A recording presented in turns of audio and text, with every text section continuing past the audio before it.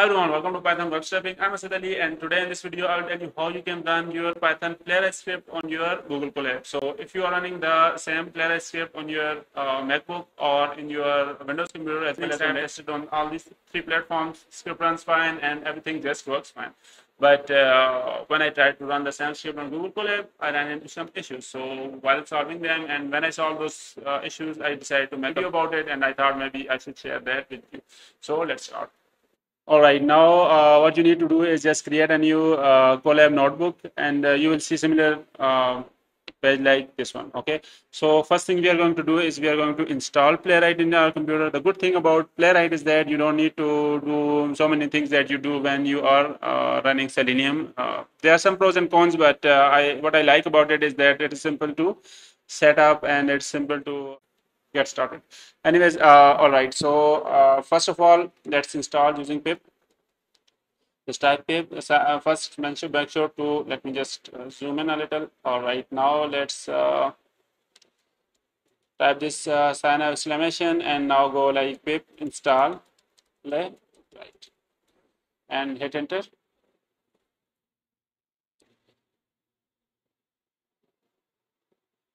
And remember that's going to take few minutes sometimes or a little bit of time because it's going to install everything for you. So don't worry, just wait until it's complete. All right, it's done. The next step is to install that. Now let's install Playwright. Let's remove this one. All right, Playwright install. Okay, when you type Playwright install, it's going to download Chromium for you, and it will do pretty much everything for you. At the end, you just need to use that, and you don't need to download like Selenium. You don't need to, download Chromium, Chrome driver, and Chrome browser in your computer and anything. Just type Playwright install, and it's going to do everything for you. All right, now let's create a new cell here, and let me create another one. First, let me just add one more row here so that you can remember what I really did. Okay, it was pip install Playwright. Okay. All right, now that we have our Playwright installed, let's try to use it. And okay, first, if you are familiar with the async functions, which is good, that is good. If you are not familiar with async functions, make sure that you make yourself familiar with that. Just read some blogs and watch some videos about what these functions are and how these functions work. It's important because there are two ways to run Playwright. One is async function and sync API, and second is async API. Okay, so in this case, we are going to use async API because one thing that I'm going to tell you in a minute, and you will see for yourself. Okay, let's import from Playwright dot, and that's going to give you two options like async or sync. Just type sync import async Playwright. All right, now that we have our library, let's try to create something. So what I was talking about is that remember that in Colab, each cell is basically an async process. Okay, so it's already async process is running, so you cannot run a sync process inside an async process. Okay, so and you cannot also run another async inside an async. So it's a little bit tricky if you are not familiar with these terms, but let me just create a function and show you. All right, so let's create a async function first. Run process.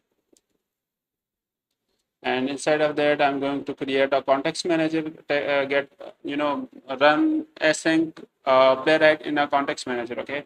So to do that, let's type async and with sync. Sorry. Okay, async underscore Playwright that I have imported above as P.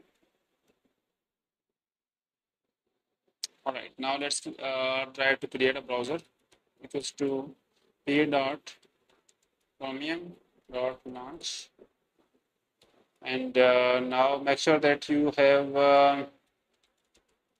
less equals to false.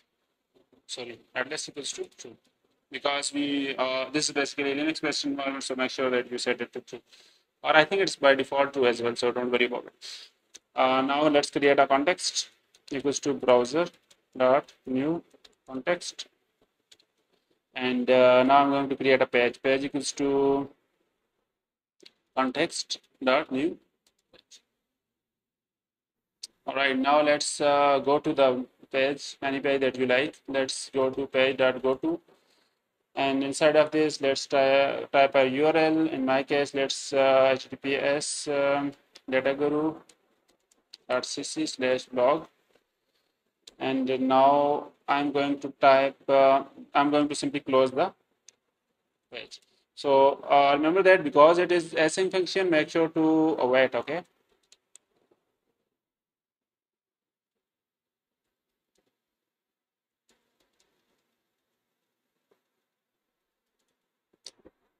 And I'd like to print as well. So let's print page dot content. All right, I think we are all good. And typically, when we are trying to run async function, we use async library. Okay, so to do that, let's import async library as. Okay. All right, now I'm going to use this library and try to run this process.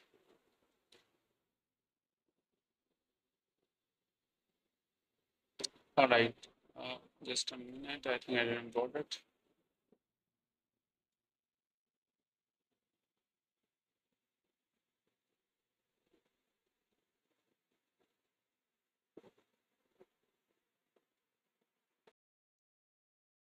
Okay, so this is something I was talking about in the intro of this video, that whenever you will try to run the same code in your terminal of your Windows computer, or if you're trying to run the same code in your MacBook or Linux, it's going to run exactly as you expect, and it's going to run fine. But if you try to run this here, it's going to raise an error. When I asked, the Bard, which is an AI tool of Google, why it's happening, it says that because each cell is basically a async process.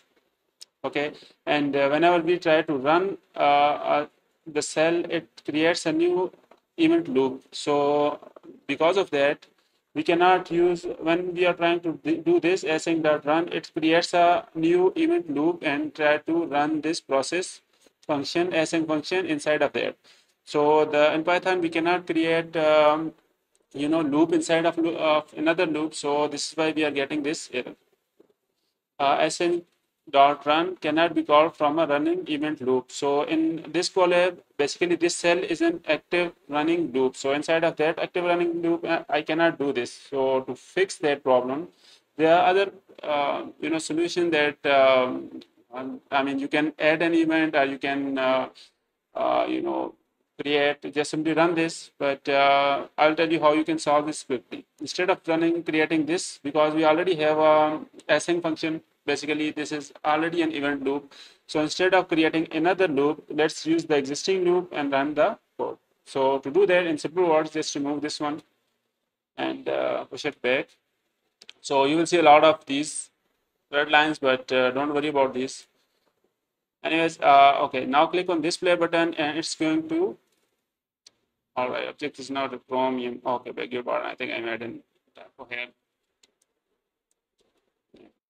Okay, one more thing is, all right, I forgot to add a weight here as well. So, okay, I think now we are good to go.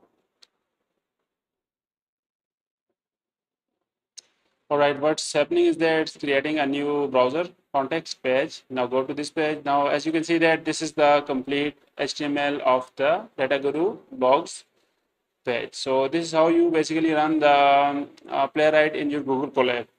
And I'll also add this code in my blog as well. So you can go to dataguru.cc/blog/ how to run Selenium in your, Playwright in your Google Colab, and you'll find this code as well as the step-by-step how you can run this code. So I hope that you like this video, and if you like this video, don't forget to subscribe the channel and hit a like button, and also have a good day. Thanks for watching.